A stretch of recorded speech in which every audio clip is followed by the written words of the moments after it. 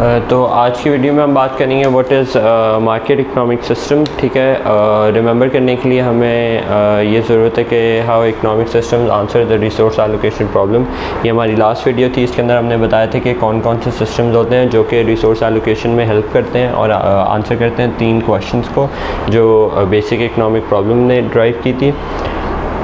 तो अभी ये जो हम अभी पढ़ रहे हैं market economic system, this was the first economic system of the market जो कि ये हेल्प करता है इन रिसोर्स एलोकेशन प्रॉब्लम। तो बेसिकली मार्केट इकोनॉमिक सिस्टम जो है उसको फ्री मार्केट इकोनॉमिक सिस्टम भी कहते हैं। ठीक है, इन मैनी बुक्स इसको फ्री मार्केट इकोनॉमिक सिस्टम भी कहते हैं और काफ़ियों में मार्केट इकोनॉमिक सिस्टम। तो बेसिकली इस इकोनॉमिक सिस्टम के अंदर actions of individual customers and firms and house holds in private sector will determine the allocation of resources. तो बेसिकली जो एलोकेशन ऑफ रिसोर्सेज है, जो 3 सवाल हैं ये वाले, ये आंसर कौन करता है? ये आंसर करते हैं individual customers, firms and house holds, basically the private sector. ठीक है, प्राइवेट सेक्टर कौन होता है? जिसके अंदर क्या कहते हैं, जिनका प्रॉफिट मोटिव होता है और क्या कहते हैं जिसमें इंडिविजुअल जैसे मैं और आप, हम लोग प्राइवेट ओनर्स होंगे, वो जिनका अपना बिजनेस होता है वो रन करते हैं पूरे इकोनॉमिक सिस्टम को। तो वो क्वेश्चन कौन से आंसर करते हैं? What to produce, how to produce and for हुम टू प्रोड्यूस।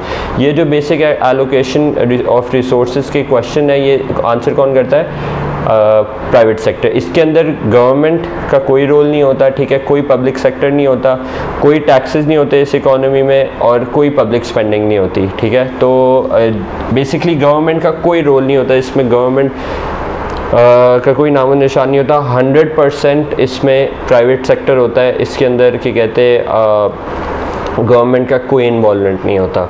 तो मार्केट इकोनॉमिक सिस्टम क्या है? अब अगर कोई आंसर आता है या कोई क्वेश्चन आता है जो कि आपको लिखना हो जिसके अंदर मार्केट इकोनॉमिक सिस्टम का, तो market economic system is a system in which the private sector that includes the individual customers, firms, households help to determine the allocation of resources and help to answer the 3 questions of the basic economic the 3 questions that are asked to allocate the resources, that are what to produce, how to produce and for whom to produce।